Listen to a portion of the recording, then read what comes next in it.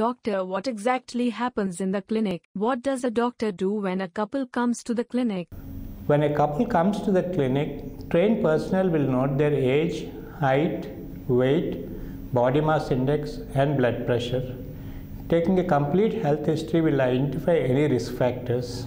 Physical examination of the woman will include a pelvic examination to see whether there are any abnormalities in the female reproductive tract. In the man, a general physical examination and a local genital examination is done to assess male reproductive tract.